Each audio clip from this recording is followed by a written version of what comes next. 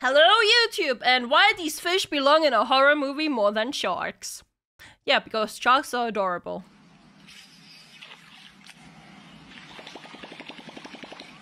Oh, it's a popcat! What the fuck?! You got this? Bro, that's a demon! That's a demon! That's a demon! That's a demon! You know, the greatest trick Hollywood ever pulled was convincing the world that sharks are the only things to fear in the water. There be monsters.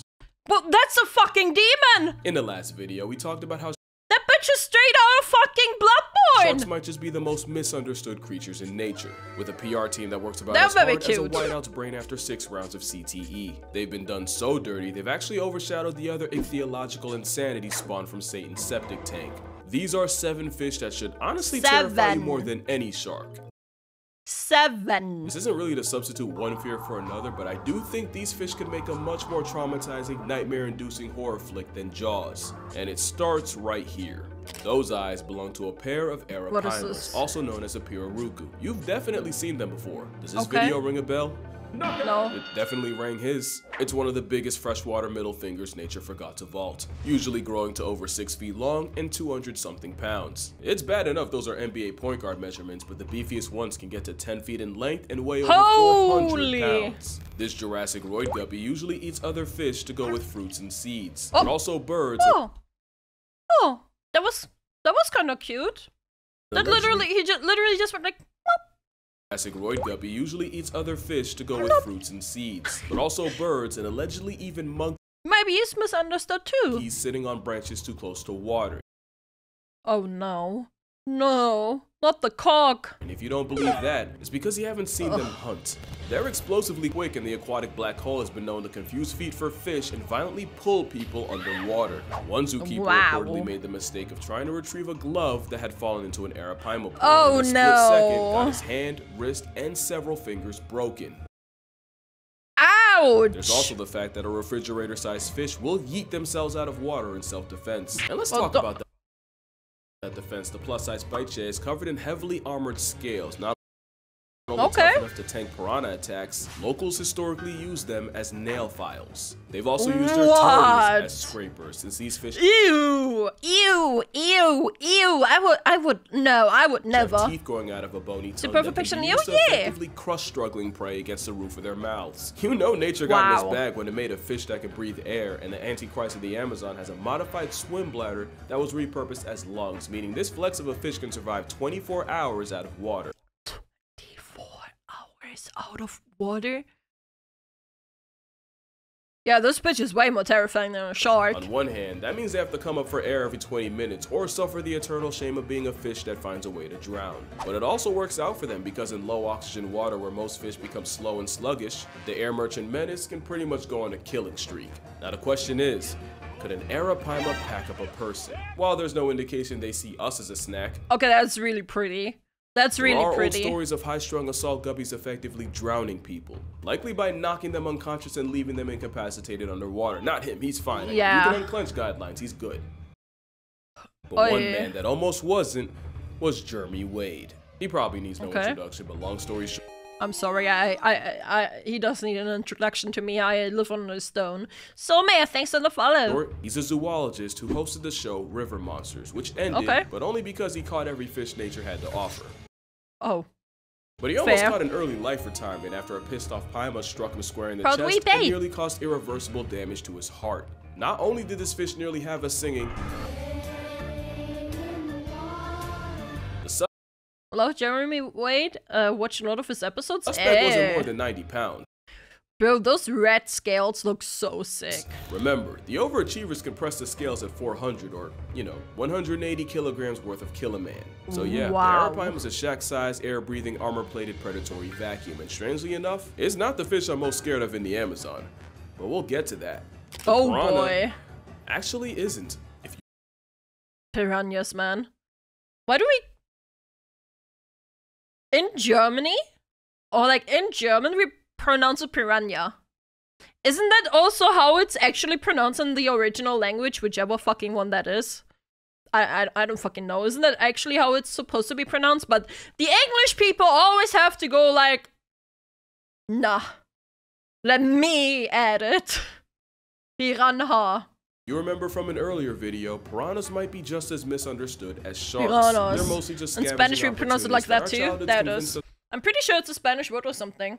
There's an N squiggle line, so yeah, piranha. Piranha. Were way more of an issue. You cannot say the same for their cousins found in the Congo basin of Central Africa. The Goliath tigerfish can grow to nearly 5 feet long, over 100.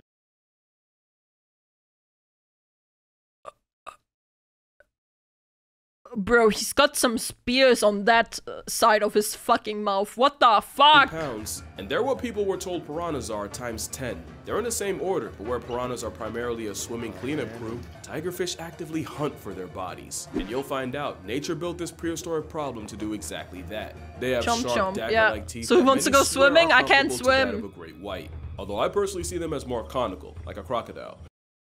Yeah. Which is a coincidence since the saltwater variety are their only natural predators. But of course, the swimming expletive has also been known to murk smaller crocs. They have eerily strong eyesight to this fish has murked crocs. track prey, special this fish has killed crocodiles. Water, and they're strong enough to brute force their way through the turbulent waters of their hunting grounds. They're considered one of the toughest freshwater fish. Oh, the bitch slap! Tigerfish are even on record snatching birds out of the air. Not just birds, but swallows. Some of the fastest and most maneuverable out there. Scientists studying them watched as 300 birds got permanently grounded by tigerfish in just over 2 weeks. They're so feared that in many places they're only known by one name, Benga.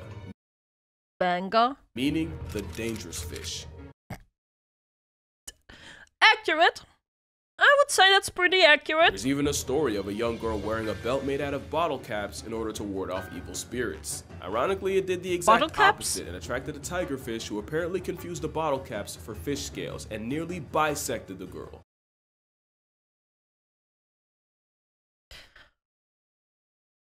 Yeah, I wouldn't think bottle caps would help against those teeth. Allegedly. It's an extremely fast, explosive vice grip with almost zero prey prejudice. And I'd still rather take a bite from them than the fish up next. And that's cause next is the candiru. And a lot of y'all It's just a little baby. Just a little baby. already know what road we're going down. The candiru is a Oh no. Oh no, is it the penis fish? Oh no, is that the penis fish? tiny parasite in the Amazon, also nicknamed It's the vampire penis fish, with the fish! habit of invading the gills of larger fish and scraping the insides to feed off their blood. And with backward-facing spines and a powerful bite, it's nearly impossible to shake it off before it completes its liquid transaction. The horror comes from the up the urethra of unlucky bait that takes surgery to reverse. Imagine a serrated, sentient toothpick in your bathing suit business, and you'll see why the violation with gills is so feared. How much of this is even real? Most of the reports of people getting penetrated by peenfish are really sus at best. Apparently, they're not No kink shame. even Bruh! attracted to the ammonia in human urine in the first place. There's a good chance that the candiru controversy came from European settlers coming home from long expeditions and telling these long, exaggerated stories to anyone who'd listen for status and attention. Yeah, but basically they were probably lying for clout. You have to remember, Just the whole trust me, piranha bro. skinning a cow thing I'm pretty sure there were... No, I'm pretty sure there were some cases of that happening, though. spawned from local Like, there was, like, a fucking documentary about your that. chances of peeing in the Amazon and getting frontal probed by a fish are about as much as you getting meal prepped by a shark or getting struck by lightning. Oh, my bad. And getting struck by lightning. That being said, I'd rather get tag teamed by the pets of Poseidon and the forces of Zeus than have a bloodluster up my urethra, no Frank. If the odds ain't zero, they're just too high for me. But I'll happily take a candiru to the mandiru, then run into aquatic op number 4. In fact, I'm so afraid of it, I actually had to break my own rule for this video. The Humboldt squid obviously isn't a fish, but it's the closest What's thing to his a own living rule? Oh, bro, did he just get claws? video. The Humboldt squid obviously isn't a fish, but it's the closest thing Bro! to a living nightmare on this list. Let's be clear, at 5 feet, about 100 pounds, there are bigger Squids are tasty. Squids are tasty. squid. What sets Humboldts apart is they can hunt in packs of over 1,000. Yeah, that's 3 zeros like a Tony Snell stat line. Nicknamed Diablo Rojo, there are old fisherman tales. This squid has a nickname that starts with Diablo. This squid has a nickname that starts with Diablo. Need I say more? Men falling overboard, getting swarmed, and never coming back up. There's also stories of them curiously approaching divers before flipping and trying to rip their masks off. But who needs stories when marine biologist Alex Kirstich can tell you about the time several homicidal squids grabbed him and attempted to drag him down into the dark maw of the abyss. It gets worse when you realize what exactly happens when a red devil decides to take you to hell. Humboldts aren't just highly intelligent, they're covered in tiny red chromatophores that they can use to rapidly change color in order to communicate with each other. It's communicating by changing colors. Damn. It's like Morse code but for Crip and Calamari. We don't know exactly what it means, but there's a good chance if a Humboldt confronts you and starts violently flashing red, it could be telling a bunch of others you can't see that you're free eats. So likely the last thing you'll see is pulsing red before you get eaten alive. It doesn't help that satanic cephalopods are known for speed eating and are notorious for stripping fish to the bones faster than fishermen can reel them. Add a beak that can easily slice flesh and a bite force that can reportedly crack bone. And I think you see why I'm not exaggerating when I say I'll deal with every other fish on this list than a pack of predatory color coordinating squid. And I don't care what logic says, there's no doubt in my mind this squid would eat a human if they thought they could. Why? Humboldt squid only live about a year. That rapid growth in a short time means they'll rarely pass up an easy meal, even if it's their own kind. Humboldts are highly cannibalistic, and they will not hesitate to turn on a... I sadly know enough about H to know that no cute anime girl should ever go swim there. Yeah, don't go swim there. Not even for the age. Weak or injured member of their own hunting party. There was a study done off the coast of Chile that found that out of over 2,000 squid, more than half held the remains of their own kind in their stomachs. It sounds to me that anything they see as weaker than them is something they can feed off, and the only saving grace for us is they usually only press things smaller than they are. But you don't even have to be seen as food for affiliated squids to be a problem. Like a true xenophobic, they react to most things they don't understand with aggression, and they've even attacked cameras and equipment and left them out of order.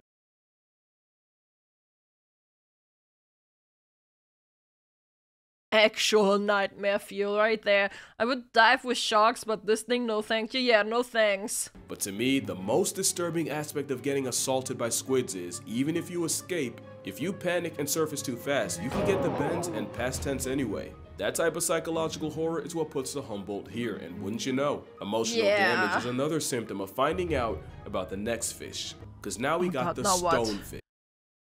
Oh, I heard about this one. Not one of, but the most venomous fish known to man. It's armed with verrucotoxin, and symptoms of getting stung include crippling pain, shock, tissue death, and even paralysis. And speaking of pain, you can be in agony for over 12 hours, and it's enough of an eternal jihad to cause hallucinations. Anecdotally, there have been tourists who've stepped on that looks so bad. Only beg their doctors to chop off the whole fish. Oh! Then there's the added threat of, if you don't get out of the water quick enough, it won't even be the venom. You can get paralyzed and catch a stage fatality to drowning. Even if you survive, you can still suffer permanent nerve damage and... They do look kind of fascinating though. They do look really fascinating though, man. Nature is crazy. Severe muscle atrophy. Nature is so crazy. Be that bad if the stonefish wasn't nature's manifestation of a dick move. The most venomous animals on the planet usually dress with bright colors to warn the rest of the population that they're packing. Stonefish decided to do exactly none of that and instead cosplays as a stone. Only to mortally punish you for its camouflage. I wonder if they taste good though. Nightmare. It's like having invisibility, but also serving the death penalty every time someone steps on your foot. Then you gotta add the fact that there are another fish that can survive 24 hours out of the water, and they have a literal switchblade growing out of their forehead. Yeah, I knew they were a problem ever since one newly permanent Nigel Thornberry. A stone-cloaking toxic minefield of venom being the second most administered in Australia. Today, if you get stung, your chances of surviving are actually pretty good. Not like the next fish, because for this one, there is... What the fuck is that face? What is that face? Bro, why the long face? No antidote. The stonefish might be the most venomous fish, but the pufferfishes are Looks like Voldemort, The right? most poisonous thing alive.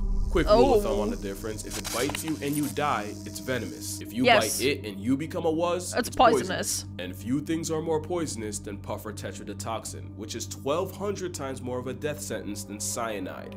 Tetrodotoxin interferes with signals between nerves and muscles, causing muscle paralysis and a total shutdown. And of course, Oh. the fugu blowfish is considered Yes. a delicacy, but if the Yeah, but just one wrong move and it's bye-bye. chef misses a single cut even by a little, you're instantly on the clock. You won't know that happened. I would never eat fugu.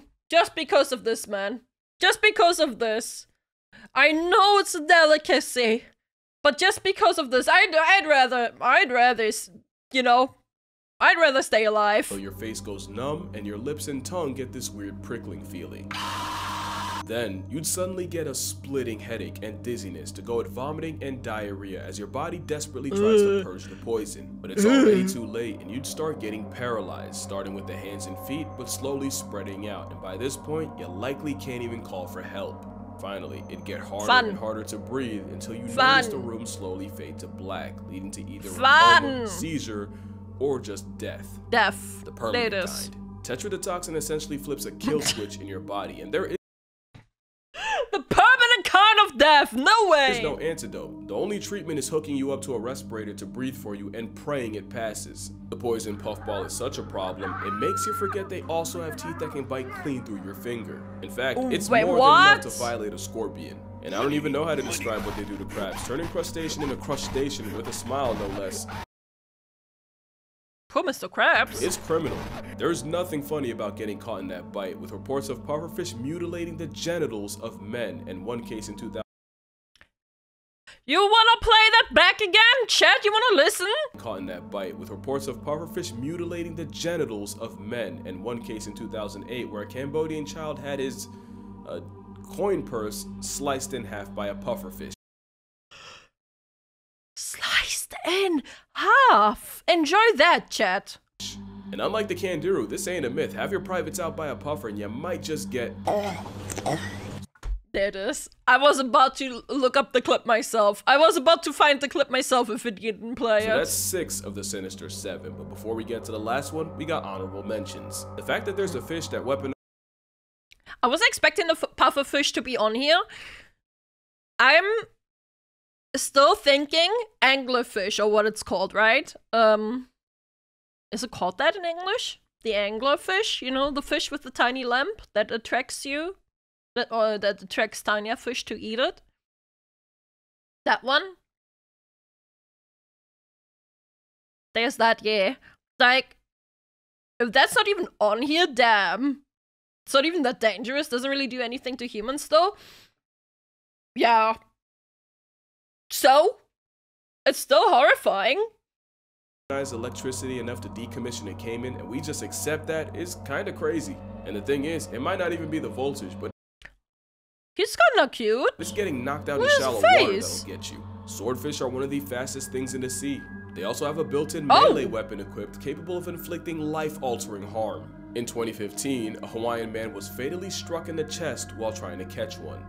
Fatally, chat. Fatally! Another man in Malaysia bled to death after a swordfish yeeted itself out of the water and also RNG'd him in the chest. Swordfish are also on record shanking sharks and even bleeding out sea turtles. The sheep's head fish. That looks like a horse. What the fuck are those teeth? Bro, that's horrifying! Really only because of that mouth. Trypophobics be damned. The Titan what the fuck? is a highly aggressive honey badger with gills, capable of dishing out severe injuries with the same teeth they use for crunching coral, sea urchins, and even a crown of thorns starfish. The trigger might as well be named after their temper, and this 1.5 vibe check is a big reason. Your average Brit, bro. For fuck's sake. Not the bridge catching strays. Why beginner divers never go back in the water. Speaking of big, the Goliath grouper. Thank you! Thank you for the tier 1 cockroach At meat. 8 feet up to 800 pounds, the fish the size of a small car feels more like a leftover Jurassic prop. Lucky for us, most divers describe it as a gentle giant with the temperament of a Saint Bernard. Although a Saint Bernard didn't allegedly swallow an entire kid in the Florida Keys. Allegedly. Since we're on the Allegedly! subject, the last fish on this list are catfish. And yeah, Oh, it's kind really? of there's over 3,000 species of catfish, even including the genital jihad, the candiru. Catfish are like the trash compactors of the fish family, which isn't a problem until you see just how big they can really get. And once a catfish gets big enough, there aren't a lot of things alive they won't try to eat. We've seen my god. turtles, Not the turtles. and even unaware seagulls get bored by a catfish. There's a species in France that figured out how to stalk and hunt bathing city pigeons. Another learned to wait by cave entrances to suck up any exhausted bats that fall in. There was even a catfish nicknamed Kuno the Killer who terrorized a German lake and somehow caught and ate someone's dog. Basically, No! I see, they're the pelicans of the sea. Okay, yeah. Bro, I hate pelicans. they're all the shit I've talked about pelicans being, just in fish form. The question is, fuck if a catfish has pelicans. ever eaten a live human, and it isn't even if they would, but if they could. The Wells catfish Yeah. can grow to 10 feet long and cap out at 300 pounds. The Mekong catfish can also get to 10 feet, and the heaviest one ever recorded was pushing 650 pounds. If there's a catfish that can stomach a human, it should be one of these, but there's a slightly smaller catfish that was believed to be a legit man-eater. In the late 90s and early 2000s, a series of fatal attacks on people in the Kali River had people convinced there was something in the water hunting humans. In these attacks, victims were suddenly pulled underwater in front of people, only for their bodies to never be recovered. Actually, pelicans of the sea, man, they hate us just as much. They hate everything, to be fair. Bro, pelicans, what the fuck? Actually, just pelicans of the sea, bro. In 2007, Atal Kumar was swimming with friends when he was violently dragged underwater, and while he was never seen again, friends caught a glimpse of something. Something that they could only describe as an elongated pig. Crocs and bull sharks were considered, but the prime suspect ended up being the goonch. At about over 6 feet, 200 pounds, mustache. the goonch is usually smaller than the whales in the Mekong, but it's feared that the practice of burning funeral pyres by the river led to the equal opportunists developing a taste for human flesh. And while it's a stretch to say a corpse-happy catfish could swallow an adult, it becomes a little less believable with children. There's no solid proof of a catfish catching a person, but they for sure can off one. The biggest ones can easily overpower you, if not just knock you out and drown you. Not Bruh. I always thought catfish would be like considered cool and shit, but they fuck them. Venomous, with those bystanders in the hospital. They also have a nasty sandpaper-like bite that can easily draw blood. But what really makes them a living horror movie is their intelligence. The ones packing up pigeons, they weren't always doing that, but they pretty much ate everything else around them and were forced to adjust. So it's anyone's guess what could happen if they gain a taste for humans. And with catfish being swimming tongues with over 175. Holy shit, yet people catch catfish with bare hands even today. Damn! 1,000 taste buds across their bodies. Why? Yeah, I doubt acquiring taste takes long. But yeah, that's gonna do it for this video. Make sure you drink water, hug your mother, try not to get catfished out here. If you'd like to see me swim with... You know what? That gives the term catfished a whole new meaning. Slightly less freaky fish, the full GoPro footage of me in Hawaii will be uploaded to my Patreon. And with that last second self-promo out the way, I'ma see y'all in the next one. Oh. Oh, blop, Blowing blop, our bubbles. blop, blop, blop. Makes her happy. Adorable. What the fuck? That was adorable. What the hell? That was so adorable, though. Goodbye, YouTube. Yes, goodbye, YouTube. Don't go swimming with any of these fish, YouTube. Do not go swimming with any of these fishies. They're not safe. You're not safe.